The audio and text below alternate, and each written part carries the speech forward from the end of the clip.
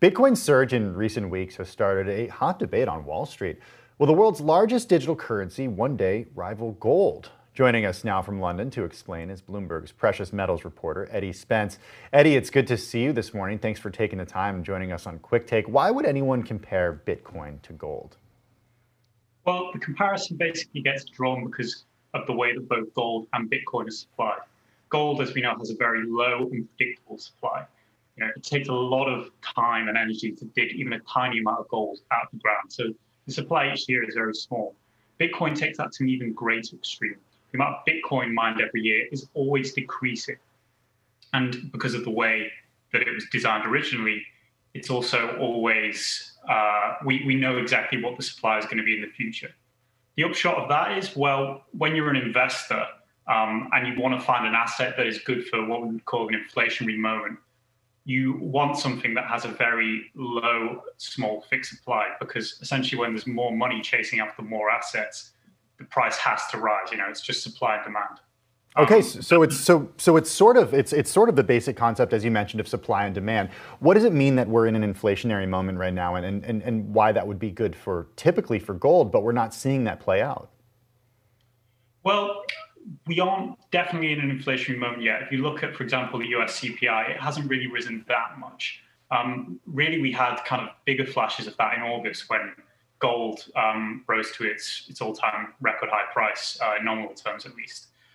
There is a suspicion, though, that once this vaccine starts to come through and people get vaccinated, the huge amounts of cash that people have saved over the course of this pandemic, from not spending, as well as all the stimulus that's come through, stimulus checks in America, various different other things here in the UK and Europe. Basically, people are going to start spending a lot more money, and they're going to have a huge appetite to spend. That's going to push up prices, and also it's going to push up assets that have a fixed supply, like, for example, Bitcoin and gold, but also other ones like real estate would be a big one, copper, for example. Just these kind of assets that you always need, and they have a kind of constrained supply. And once there is so much money out there chasing after them, the price can only really go up.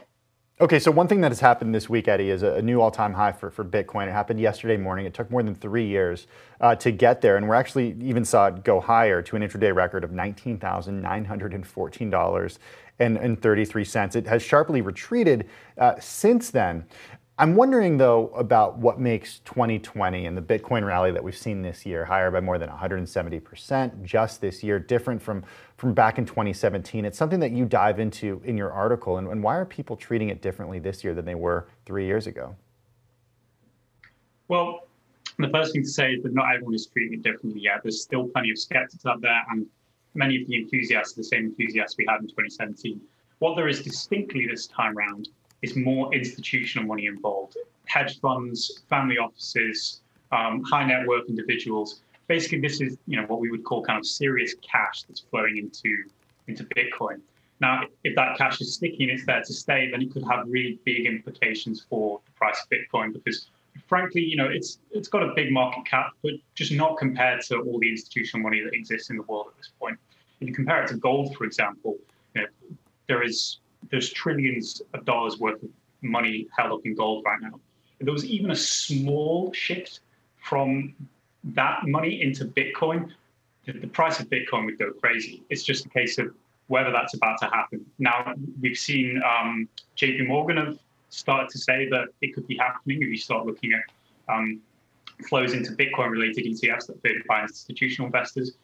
That marker appears to be there. And now you're also seeing a few big institutional names like Guggenheim, Stanley Guggenheim, saying that essentially that they're, at the very least, they're interested. That's why people are treating this one differently.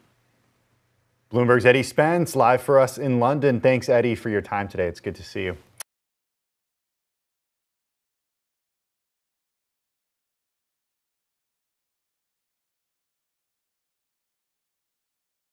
The biggest stories the moment they happen from around the globe. Subscribe to Bloomberg Quicktake now for insight in an instant.